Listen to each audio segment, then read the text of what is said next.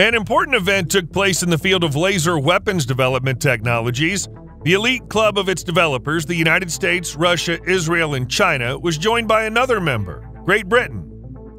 On January 19, 2024, the British government website reported that the UK Ministry of Defence conducted new tests of Dragonfire laser weapons against aerial targets at the Hebrides Proving Ground in Scotland.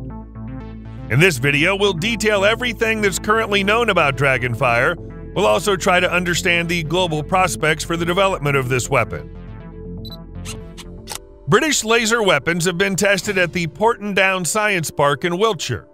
The direct creators of the laser weapon are the missile systems manufacturer MBDA and the companies Dstl, Leonardo, and QinetiQ, which were engaged in it under the Laser Directed Energy Program, or LDEW for short.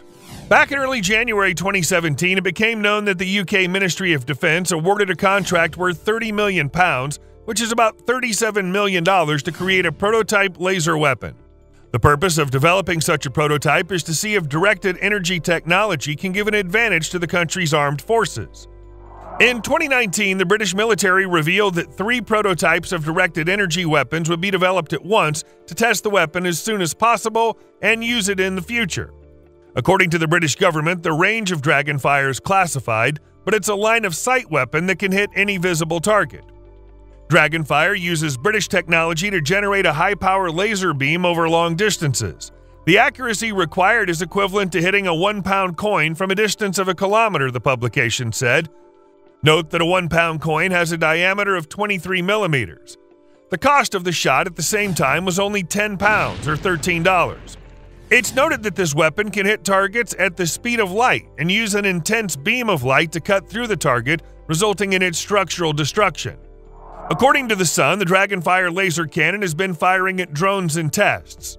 The weapon's designed to shoot down missiles, planes, drones, and even satellites with high accuracy, but its development is 5 years behind schedule and has already cost more than £140 million, or roughly $177 million.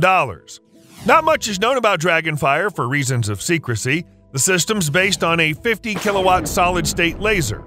It uses beams of doped glass fiber to connect to a hub. The tower where the laser is installed also contains an electro-optical camera and an auxiliary laser for target detection and beam focusing. The target engagement range was 3.4 kilometers. The laser's energy requirements can be met by a flywheel energy storage system, a joint UK-US innovation currently under development. UK Defence Secretary Grant Shapps called the new laser advanced and said such a weapon would help revolutionize the battlefield. This type of advanced weapon could revolutionize the battlefield by reducing reliance on expensive ammunition, as well as reducing the risk of collateral damage. Investing with industry partners in advanced technologies like Dragonfire is critical in a highly competitive world, making us maintain our battlefield advantage and keep the nation safe, said Shapps.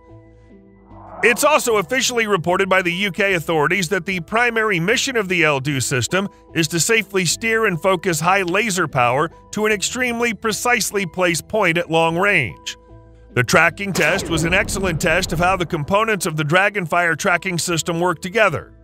This test utilized the low-power QinetiQ laser, Leonardo beam guide, and MBDA image processing and management technology to provide the pointing and tracking accuracy that would be required to do the damage when a high-power laser is used. Going forward, the UK plans to deploy high-energy laser weapons such as Dragonfire aboard Royal Navy warships, British Army armored vehicles, and Royal Air Force fighter aircraft, including BAE Systems Tempest, i.e. 6th-generation fighters. In order to objectively assess the achievements of the British, let's see what other members of the elite club of laser weapon developers have achieved. Let's start with the United States, a strategic ally of Great Britain. Lockheed Martin, which is one of the leading developers of laser weapons in the U.S., in August 2023, announced on its official website that it managed to increase the power of its laser weapon prototypes to a record 500 kilowatts within the framework of the High Energy Laser Scaling Initiatives Program, abbreviated as HELSI. That is, the Americans were able to make a laser that was 10 times more powerful than the British one. Agree that the difference is striking. And what about China? At IDEX 2017 in the UAE, Poly Technologies showed its development, a product called Silent Hunter. Subsequently, at new exhibitions, its improved modifications with various features were demonstrated several times. Silent Hunter is a container with equipment which can be installed stationary or placed on a 3-axle cargo chassis. A laser unit with fire control optics is placed on the roof of the container. The complex is based on a fiber laser with power ranging from 30 to 100 kilowatts. Nothing more is known about China's new developments in this area, which is due to total secrecy in this country. But we can confidently predict that in 6 years, the Chinese have already reached or are close to the level of laser power of 300 kilowatts. As you can see, they're also significantly ahead of the curve.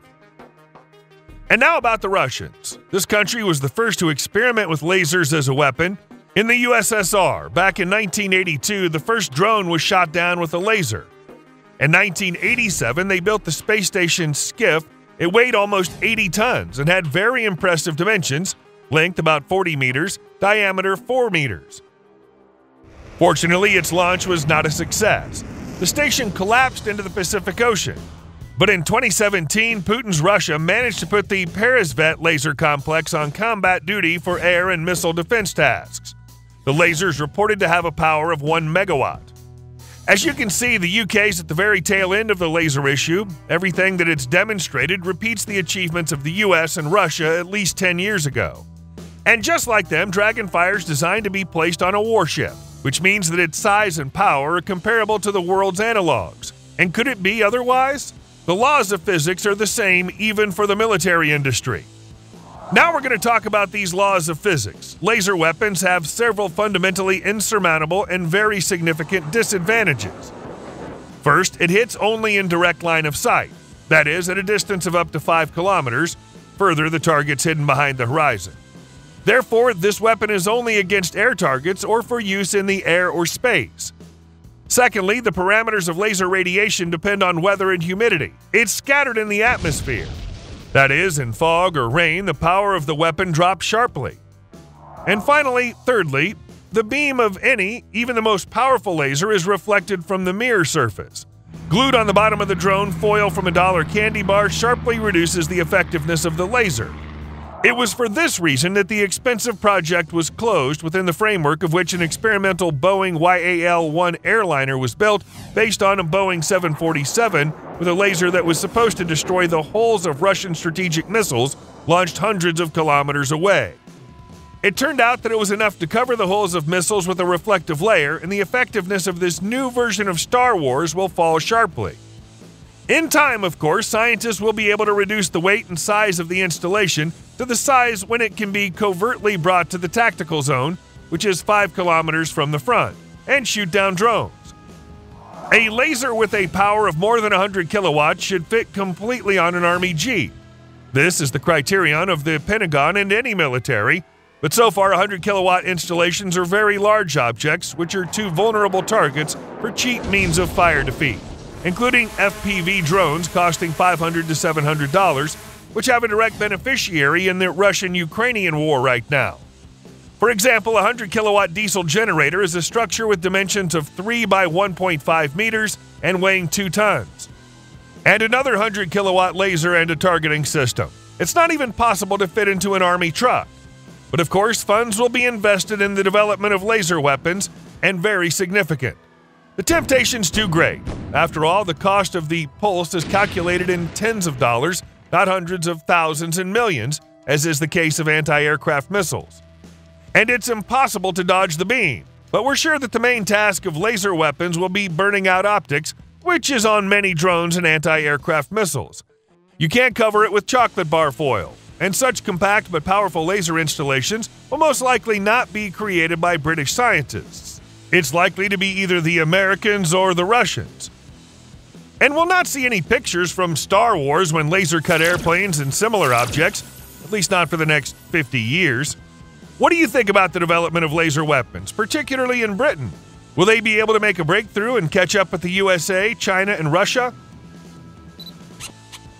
Write about it in your comments below. Thanks for watching. If you enjoyed the video, give us a thumbs up. Please don't forget to subscribe to the channel, hit the notification bell, and share your thoughts in the comments. And see you soon!